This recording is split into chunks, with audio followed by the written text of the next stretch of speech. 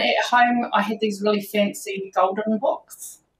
So at Kura, we had books that were actually discarded by the local public school that were translated by lovingly translated by our teachers in our whānau. But at home, I had these really fancy books that were in te reo Pākehā. And that does do something in terms of thinking about what your value is, or what other people put value on you as a learner.